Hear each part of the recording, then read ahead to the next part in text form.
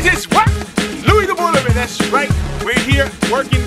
That's right, it's that time of the year. It's the season, baby. What? Heating season. Right now we have another customer, a great customer, Gala Fresh Supermarkets. That's right, Gala Fresh hired us to what? Fix their heating equipment. Listen, they called other people, they can't get the job done. Guess who they called? Called Louis the Boilerman.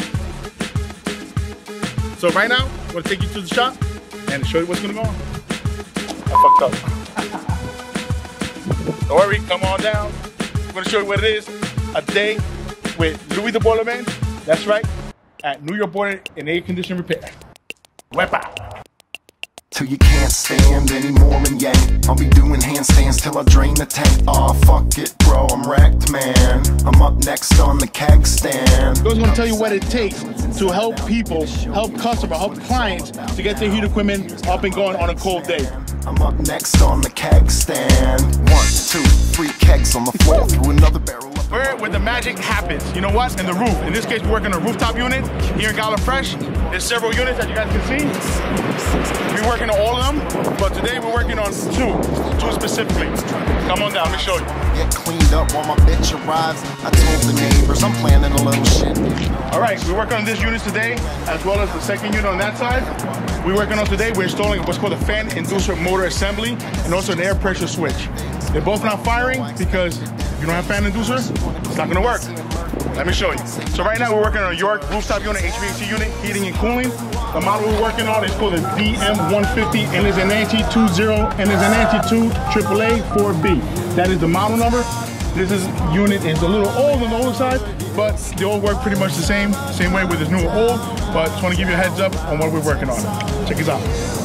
So right now I have my assistant working. We're opening the door. This is where the fan inducer assembly is at. Oh, don't get sick over here. That's it, guys. You see it? It's called the fan inducer assembly. So this is what we're changing. And we're also changing an air pressure switch right here. So understand, when the unit turns on, when it's calling for heat, the burners turn on, the fan inducer motor also turns on.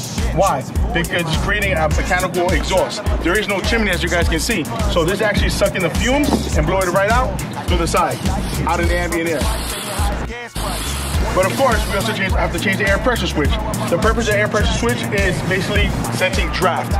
So if this motor is working, this senses a draft. This tells the computer that it makes a micro switch inside, tells the computer that everything's okay. Basically just informing the computer, or in this case the circuit board, the actual inducer, fan inducer motor, the mechanical motor is actually working. If this is not working, this is not create a draft, it's going to tell the computer, basically there's no draft, something is wrong, it's not safe, shut off. Alright guys, listen, this is the old inducer motor. As you guys can see, I don't know if you can see here, you can picture it, this has to spin freely. You see this? I'm pushing this one finger and it's stuck. What does that mean? It's seized. And that's what burnt out the motor. So, you know, you need lubrication, you know? You gotta put lubrication. These need some lubrication. In this case, there's no lubrication. It's seized.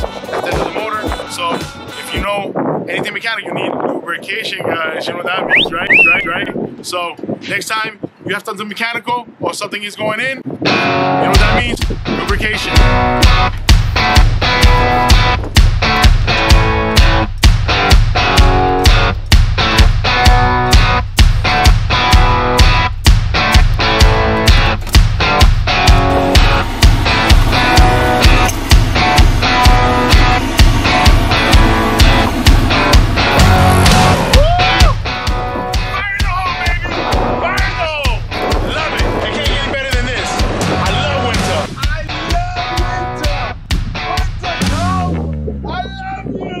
That's right, baby!